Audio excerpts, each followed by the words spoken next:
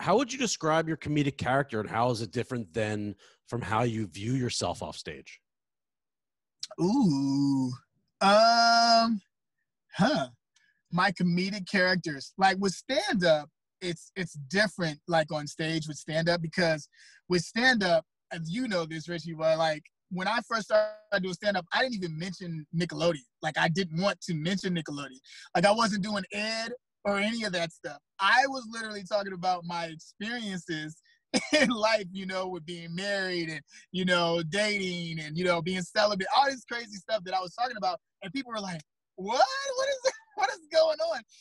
And I want to talk about that because, like I said, it's like it's really these emotions attached to it, these stories. When I was doing these characters, these are characters from, you know, all over the place with sketches and stuff like that. But my story, I felt like, okay, this can be more relatable. This can be funny. You know, this can really hit people. Just like you were saying, Richie, with just like saying words, you know, instead of like when you really have an emotion attached to it and there's a story attached to it. You know, I'm a very storyteller comedian because I feel like it's just so much that comes out of that. You know what I mean? And of course, when you're doing that, you know, it's these tags that people throw into it as you're going with your story. You know what I mean? Because then your story could come, oh, I didn't even think about that part, how funny that could be even more. You know what I mean? So I just really enjoyed that part of stand-up. Stand-up gave me a little bit more, even more courage as far as like being able to tell my stories. And as I was doing motivational speaking and I was doing stand-up at the same time. So I do motivations and then I would do stand-up at night, and then they intertwined. I don't know how this happened, but it ended up where that they started to intertwine to the point where I was backstage praying with comedians. You know what I mean? And we were talking with comedians about really deep stories because a lot of us go through a lot of deep stuff. You know what I mean? But we know how to make it funny and make you laugh. And so within that, that's where you find the joy within the darkness of it all. You know what I mean? So they started to intertwine. And so that's why I actually took a break from stand-up for a hot second, because I was just like, okay, how can I even make this even bigger? Like, how can I even do that even bigger? And now I'm working on something that I think is going to be really, really cool, where it's like I'm adding both of them together in a real major way that I think is going to be great as far as like specials are concerned. You know what I mean? I can't wait. I got a quick question. I'm going to go back to this, but someone's asking, what was the app again? The line running. Oh, Line Learner. Line runner. Okay, that's what I thought it was. Line Learner. Line learner. Okay. Yeah. So what would be some tips that you have to give comedians to find themselves and find their voice that you did it in a very short amount of time, which was amazing. And you said you separated yourself, and I have a clear memory of sitting with your wife during a show and you started talking about your celibacy, right? And someone literally was like, get the fuck out of here. And you were like, I know, right? And like, your wife turned, she was like, right? This was what it was like. He's telling the truth. Yeah, it was so unbelievable, but you really humbled yourself in those moments and you opened up to what you were talking about. But sorry to get away from the question. What are tips for comedians to find themselves in their comedy? Come from a real place, man.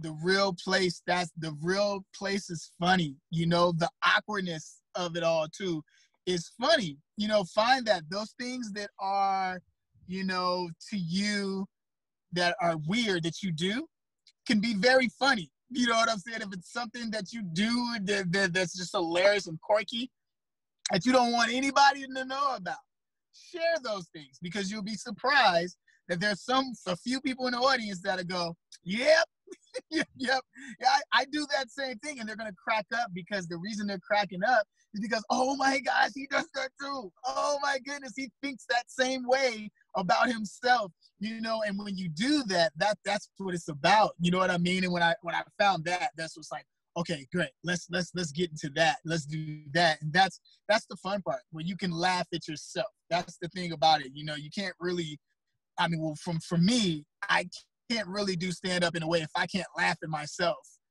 and the things that are about me in my life that I do that's just weird. I couldn't get up there and be like this fake person. I had to just really keep it real. And when I did that and I kept it real with the stories and the fun and that's when all this, you know, magic, I guess you would say, that happened on stage, you know what I mean, would happen. And I remember it. I remember Barb one time. I remember Barb teared up, man. And that I'm almost about to cry right now, but I remember it was one time where it was like I did a weekend and we were sold out like the entire weekend, bro. And I remember like y'all saw me from the beginning, and it was just like to have the place just like from wall to wall and cracking up. And she was like, "Wow!" Like to see. I have a picture of us from that weekend that I hosted for you. What? You, me, Alfonso, Tyree, Yes. and I think maybe Pretty Ricky. Pretty Ricky, yeah. And Dana Moon might have been there. I don't know, but yeah, man. Oh, bro. Dude, yeah, man. And you know, in our beatbox battles and all that stuff. I was gonna say, there's a video of us beatboxing together, and then you breaking it down and breakdancing on stage. Man, yeah, just being free. Like I started to say, this is my living room.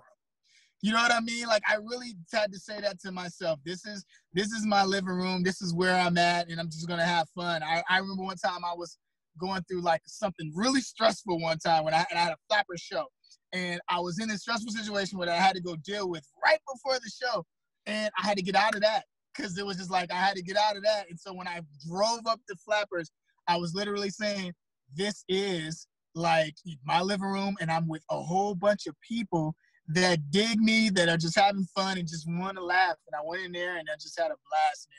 And then, you know, having that support team, you know, as a stand-up, you know, thank God that I had a support team that, you know, really were like rooting for me, you know, that really helped as well. So, you know, try to get that, you know, a support team, you know, a group of comedians and that you can hang out with. Doing stuff like this is definitely awesome, you know, and telling those stories, you know what I mean? But don't feel like you have to be pushing to certain things, because there were some comedians that were like, hey, man, if you do this, I tell you. You know what I mean?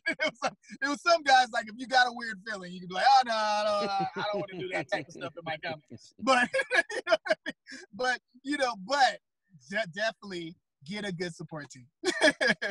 To wrap it up, first of all, thank you very much. Is there anything that you wanted to add that I didn't ask, stuff that you feel is, you know, important for people to know? Oh man, I don't know. I feel like we covered a lot, bro. We covered a lot. You know what I mean? Just, you know, try to keep that joy, man. Dance in the storm, you know, dance in the rain. Dance in the rain, you know what I mean? You know how they say tears of a clown, you know what I mean? Like when we're doing this thing, laughter is medicine. You know what I mean? Laughter is definitely medicine. And when you're laughing, you have joy in your heart. And really take that within your life. You know what I mean? Kind of like there's so many comedians that they do it on stage and they make people crack up, but when they're off stage, mentally, they're in like this hell. You know what I'm saying? So it's like that same joy, bring that joy into your life too, like, you know, within everything that you do. So then that way you can have a clear mind and stay in that happy place, you know what I mean, all the time, you know what I mean? So that way you could just be creative and there's no obstacles, you know what I mean? Breakthrough, baby, that's what it's about. That's the word that I want y'all to leave with, is breakthrough. You know what I mean? Yeah.